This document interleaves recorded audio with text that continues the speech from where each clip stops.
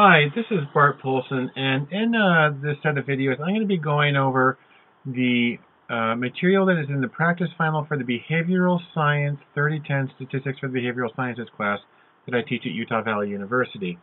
What I've got up here on the screen are two files. On the left, I have the PDF that has the actual practice final. Notice this one is the revised version that got sent out that is grouped by topic. So, for instance, here it says variables and distribution / graphics, and this is what should be linked in Canvas. I've also got a little bit of scratch paper here over on the side in case I got to write anything down. Let me make this PDF a little bit bigger right now. Okay, let's take a quick look here. I'm just going to go through each question and tell you what's the answer and why. And the actual final is very similar to this, so please, this is the best way to go. Okay, the first off here is number one. In a sample of women, the number of children that each woman has is an example of which level of measurement. Now, number of children is something that starts at 0 and it goes up in whole steps, 1, 2, 3. And so it is an example of ratio. Remember, nominal simply means different categories like male, female. Ordinal means you can place them in order, but without specifying how far apart they are. Interval means you can give the actual number of, you can measure the spaces in between things, and ratio has that also, but it adds on an absolute 0, which is what you have with the number of children. The second one, military ranks, are an example of what level of measurement. Military ranks are ordinal because one person has a higher rank than another, but it doesn't specify how much higher. Again, it doesn't really matter. Whoever is higher is in charge. And so military ranks are ordinal, not just nominal, because the ranks aren't just different, but some take precedence over the others. That's what makes that ordinal. The third one, let me scroll it up a little bit. Gender is an example of what level of measurement? Well, gender is simply different categories, and so it is nominal. Nominal means name, and it's because you can put numbers on them if you want, 1, 2, 0, 1, whatever, but the order is arbitrary, and all they are indicating is that people are in different groups. Number 4, which label would be most appropriate for describing the distribution below? Now this, we got to get it so you can see all the choices here. This, I actually don't know what this is indicating here because the name at the bottom, CPET GIFP, is very cryptic. But what you see is you've got a really tall bars at the left side, and they go down to really low. And the box only goes out this far because there's still data. You can't see it here, but there's still these tiny little bumps at 100 and so. Anyhow, this one is definitely not normal because that means a bell curve. It's not platykurtic because that would be one that's really flat on the top. It is, in fact, positively skewed because the extreme scores, which you can hardly even see, are here at the high end, towards the positive numbers. If they were all bunched up here on the right and the extremes were on the bottom, then it would be negatively skewed. But this is positively skewed, again, because most of the people are really down low, and then you get extremes that are at the high end. It's the extremes, the outliers, that determine the direction of the skew. Number 5, which label would be most appropriate for describing the distribution below? Well, this distribution is not negatively skewed because that would mean most people are high and there's a few down low. It's not leptokurtic because that would mean that it's sort of really skinny and pointy. Actually, I would say this one is normal. That means a bell curve, a very specific shape. It's symmetrical. It's unimodal. Most of the scores are in the middle. We got a little bar there sticking up, but that may have more to do with the size of the bins than anything. A bimodal would be if it had 2 distinct peaks, and that's not the case here.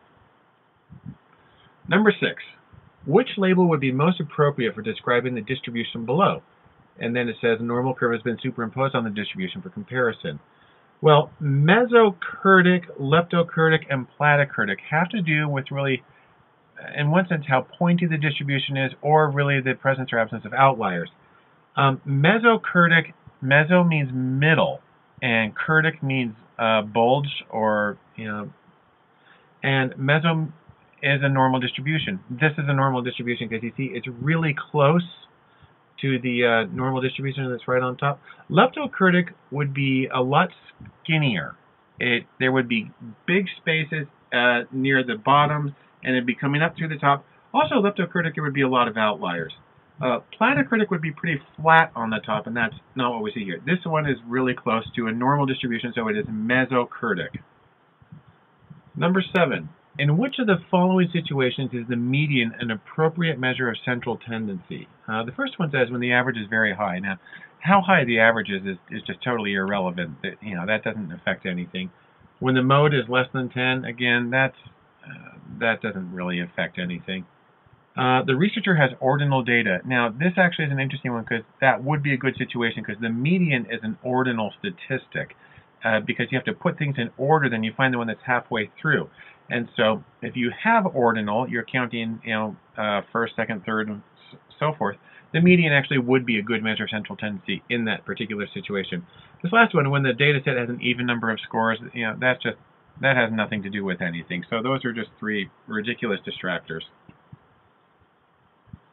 Number 8, which of the following is not true about the normal distribution? Okay, kurtosis is a statistic that indicates how really pinched the distribution is, and I think I can't even remember what the normal. Actually, you know what it's going to be? It's kurtosis is the answer here because on the normal distribution of bell curve, the level of kurtosis is 0.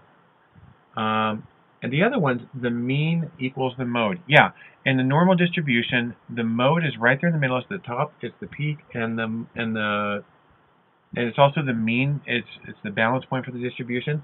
Also for C, the mode equals the median. Yeah, because it's symmetrical, the median's right there in the middle. So the mean, the median, and the mode are all the same in the normal distribution. The last one is skewness, which has to do with being asymmetrical. In the normal distribution, because it is symmetrical, its skewness is 0. And so anyhow, even if you didn't know what the normal value of kurtosis was, you could work by process of elimination and cross out B, C, and D and end up with A. Number 9, the visual difference between bar graphs and histograms is that in blank, the bars touch each other, and in blank, the bars do not touch. Now, a histogram is something that you draw for quantitative data, like interval and ratio level data, like the number of kids or how many credits a person has or the time it takes to, drive your car to school or whatever.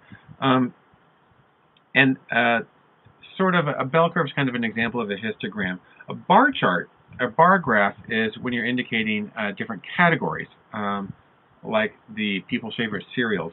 And what you have, the obvious difference is that in a bar graph, the bars do not touch. There's a space between them because the order is arbitrary. On the other hand, a histogram, which is the first one, the bars touch each other because they're just cutting off different bin sizes. And so in this one, it's not A because that gets the order backwards. It's B. So in histograms, the bars touch each other, and in bar graphs, the bars do not touch. As far as C normal distributions and highly skewed distributions, that's just irrelevant. And D, none of the above are true. No, that's not correct because B is correct. In histograms, the bars touch each other, and in bar graphs, they don't. Okay, number 10. Compared to the normal distribution, a leptokurtic distribution has a blank than the normal distribution. Leptokurtic is a skinny. Lepto means thin, and kurtic has to do with the bulge. So it's tall and skinny. And what you're going to have here is it's not a more rounded peak. That might be true of a platykurtic one. More elongated tail. Now, that's something we typically associate with skewed distributions, and so watch out for that one. A taller peak. Yeah, that's going to be true because basically, because it's concentrated in the middle, and it's gonna end up having a taller peak than a normal distribution. Flatter peak would be for a platykurtic distribution, a flatter one. So the answer on number 10 is C, a taller peak. Finally, for this section, 11. If the dots on the scatter plot generally extend from the bottom left to the upper right of the diagram, but are very widely spread out. So bottom left to upper right is an uphill pattern. And widely spread out means the dots are all over the place, but there is this pattern. The researcher report this correlation as, strong and positive. Okay, The positive and negative here. Positive means it's an uphill relationship from bottom left to top right, and that is what we have here. So it's a positive relationship. Strong and negative, of course, would be downhill from top left to bottom right. The strong and the weak has to do with how close the dots are to the pattern. If they're all really close to each other, then it's a strong relationship. If they're spread out a lot, it's a weak relationship. Now these ones, it says very widely spread out, so it's a weak relationship. So what we have here, strong and positive, well, it's positive, but it's not strong because they're spread out. Strong and negative, they're not close together, so they're not strong, and it goes uphill, so it's not negative, it's positive. C, weak and positive. That is the correct answer. It's positive because it goes uphill, but because the points are really spread out, it is weak. And that's where we're going to stop for this section. I'll pick up in the next video with item number 12.